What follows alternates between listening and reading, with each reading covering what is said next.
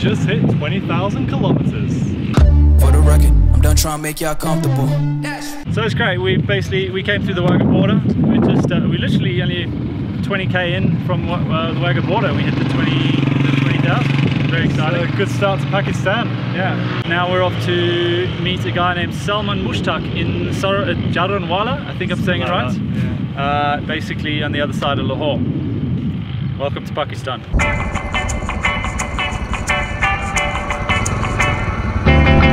Oh shit. Bike's down. Brilliant people here. Thank you. Oh shit. Okay, let's try that again without me dropping my bike.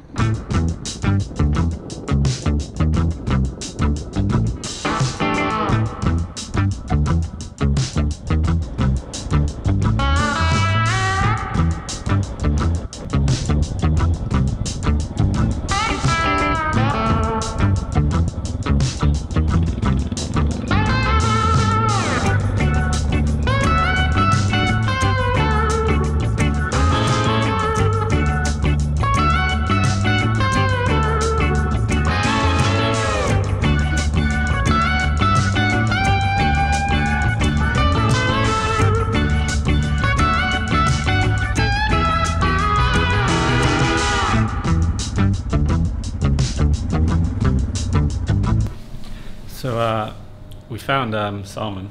Yeah, we did. And it turns out he's a really nice guy and has this really nice house. And now we feel a bit weird because we don't really know what's going on. And we don't know what to do. We're trying to dress nice. We don't have many nice clothes. No. So. And then he's like, we're like, oh, should we come downstairs? Like, no, I'm bringing the food to your room. Yeah, we're both wearing our trekking pants to try and fit in a little bit because he really does have a nice place. And he's gone out of his way. Again, we've just struck gold. Yeah. We've just really struck gold. And he's gone out of his way to help us. And we're staying in his house, and now we're doing nothing and just sitting around. He's bringing us food, and we feel really awkward sat in the room. But yeah. Anyway, we'll give you an update soon. Yeah, who knows what's about to happen. Okay, let's just explain how we got here. A few months earlier, we were on Facebook looking up different Pakistan groups, and we noticed this guy named Salman who kept posting these incredible photos of everywhere around Pakistan. So we reached out to him to see if he could give us any advice on the different places we might be able to see. And in true Pakistan generosity, he told us that when we arrived, that we have to come stay at his house and that he would give us all the information we need. So that's what we did. He gave us the address. As soon as we crossed the border, we headed straight to Jaranwala to meet Salman. What's going on here, James? Well, it's our second day in Pakistan and we're already having a little welcome party with our new friends. So we just got here, we've been given ice creams, crisps, a new cake. Jaman, we got Coke, we've got, it's amazing. Hats, we got hats. We got new hats. We got new hats as well. We've been very lucky to meet these guys, and they just welcomed us to the country with a cake and everything else. Okay, let's just pause it for a second. So this is Salman. He's the guy that's hosting us, and now he's introduced us to all his friends. This is Mr. G, his mate that owns the shop that we're in. Have some claps for these guys. You're welcome. They are in our city. We are very happy to celebrating, it's a welcome cake. Welcome cake. Thank you very much. Okay, so our welcome party is over. I don't know where we're going now. I think there's going to be a few welcome parties. Yeah, that was a welcome party. Phase one is done. So we got our hats, and they even said, they go, I'm sure you see in the news just all the bad sides, but then you can just tell already how good this place really is. Amazing. So we're off to a farm. For you. It's a bottle for water. This guy, Mr. G over here. Hello. Thank you very much. Thank you. It's very hot over there. Yeah. So no, cold water. This is fantastic. Thank you very much. Thank you, mate. Thanks. Thank you. Nice good to meet you. Hopefully we see you again at some point. Yeah, we have a good time. You came there. Thanks a lot, and hope we see you again. Thank you very much. Have a good time over there. Wish you all the best for your journey. Very much. Oh, what's thank you again? I've forgotten already. Shukriya. Assalamu alaikum.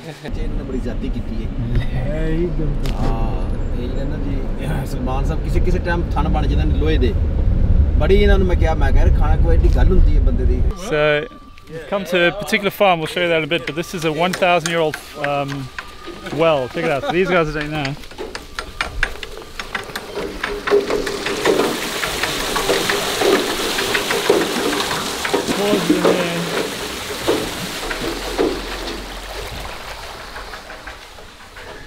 So So we've come to this farm In our hats. in our hats.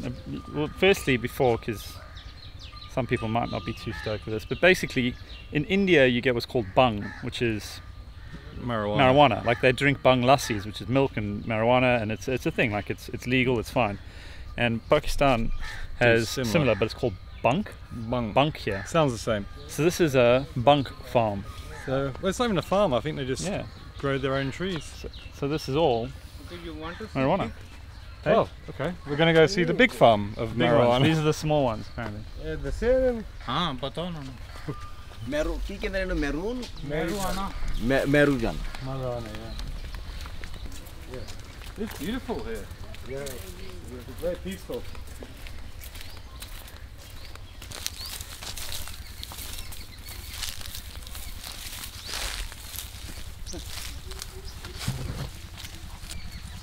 Whoa. Got the big ones over there. So James, this one's bigger than you. Yeah, this one's bigger than me. And those ones over there are a lot bigger than me. I can't describe how like illegal this would be in our country. Yeah, illegal it would be for us, but also how many plants are there. There's everywhere. Do you like our hats? Okay, these are the big ones we're going to now. That's a weed bush. And all of this. They're huge. Yeah.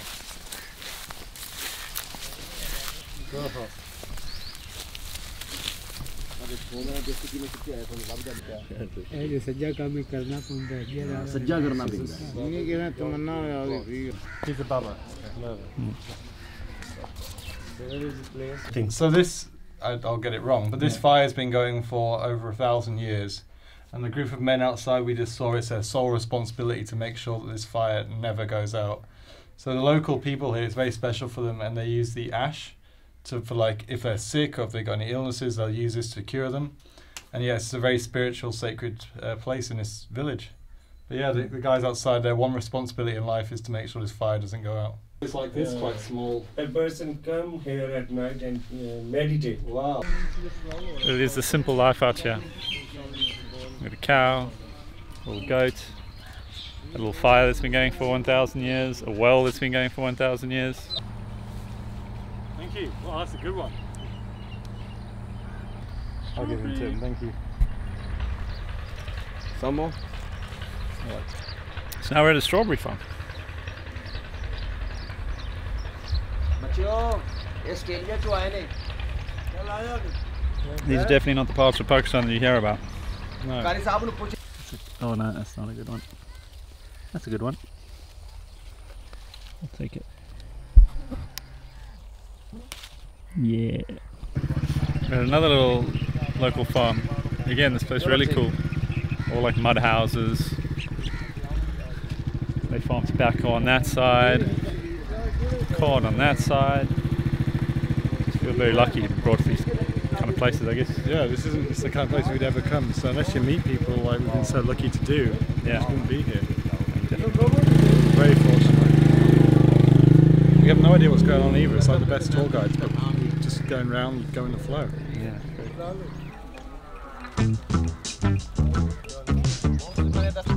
This was an unexpectedly great day. Not only was Salman letting us crash at his house, but he also took the time out of his own day to show us around and, you know, give us a glimpse into the life of some of the local Pakistani people. So we're back in Mr. G's and we're just having some strawberry shakes now. Yeah. An amazing day. All right. Oh, that tastes good. That's really good. Yeah. We did want to hang around a little bit longer, but we only had a couple days in Jaranwala. Next stop, we're heading up to the capital, Islamabad. All right. After a very few shit days, today's been a good day. We actually haven't filmed much over the last few days. I was dying yesterday. I spent the good part of yesterday lying in bed feeling very sorry for myself. I won't get into the details because no one wants to know that. It's not pleasant. It wasn't good. James is there to witness some of it. Actually, most of it. Wasn't great. Then I woke up this morning, couldn't find my passport. Freaked out because in that passport I got the visas for all the other countries that we're going to. So that freaked me out. And it's a Saturday, so I was trying to call the Turkmenistan embassies where I last had it, here in Islamabad, luckily, and I was couldn't get hold of them, so I just rode down there, found it on their couch. So that was a win. And then, so the reason is a good day. Got my passport, and we finally changed our tires. We've been carrying these bloody things since Darwin. We've been carrying them because we didn't think the Motos tractionators are as good as they are. Like, I'll show you. Bring it up this way a little bit. So that's the GPS tractionator, Motos GPS tractionator. We've had it since Darwin, like we said, and we're in Pakistan now. We've done 20,000, probably close to 21,000 kilometers on this. And if you look closely, there's still tread.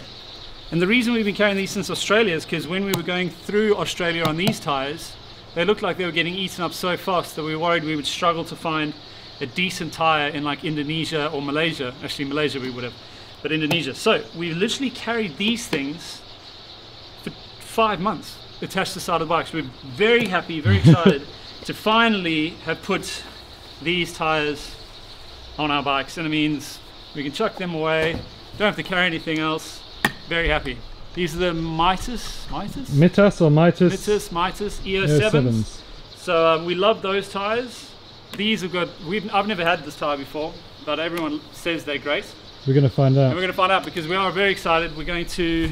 We have another great news. We're off to the mountains and we're going to get some dirt roads, which we've been craving for ages. Yeah, don't get us wrong, Indonesia and all the other places have been great, but we basically just been on roads, visiting cool places, but now we're actually going... And we both loved India, but it gets tiring with the population, so we're just going to do some camping, hit up the mountains, do some dirt roads. Very stoked. It was. Anyway, while we're actually here, we'll quickly... Give a little tour. Yeah. We want to shout out to Sana, who's...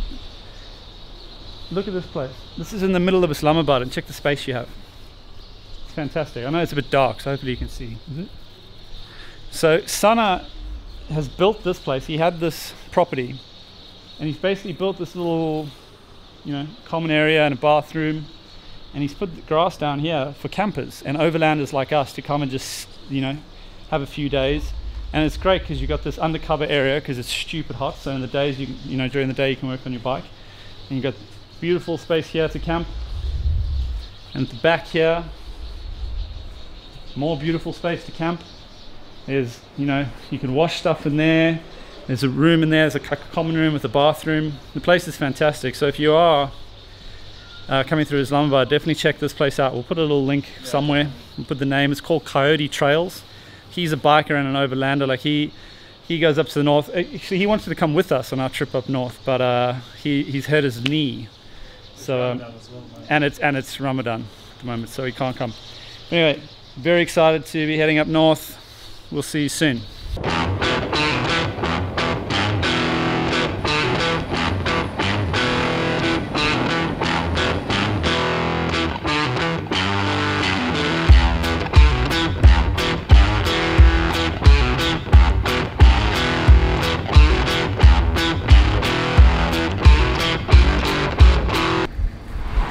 So James, how are you finding the food in Pakistan? I don't know, we haven't really had any food in Pakistan. It turns out we're here in Ramadan. It's May right now. So. It's May, and basically from sunrise till sunset there is nowhere that sells food, apart from little shops like this. McDonald's are even closed, all the fast food places, all the restaurants, everything are just shut. It's basically petrol stations or little shops. So we get like little Snickers bars, and now we've got a loaf of... So we got some cake. I don't know what for our breakfast / lunch. The other tricky thing is you're not really meant to eat it in front of Muslim people, which makes it hard because there's a lot of people around. But what's also lovely but strange as well is people still come and say hello to us and like, would you like some food? And they'll go try buy us food, but they can't eat themselves. So it's a bit awkward. But yeah, we're gonna have our cake. But Chitral is not a Muslim. Oh, the Kalash people are. So they drink and we're there for a festival and we should find food, hopefully. Hopefully we'll get some food. Food's awesome over there. Yeah. Alright. So yeah, we're going back to our cake and then press on. We got about an hour left till we get to Dir.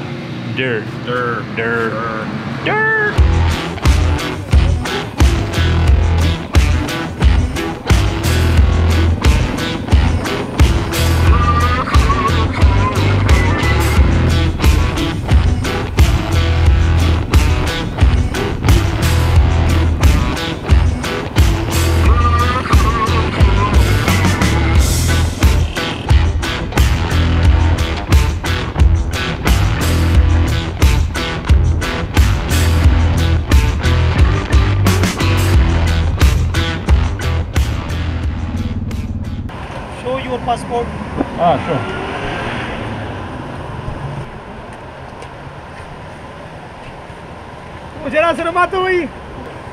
Come behind me, you.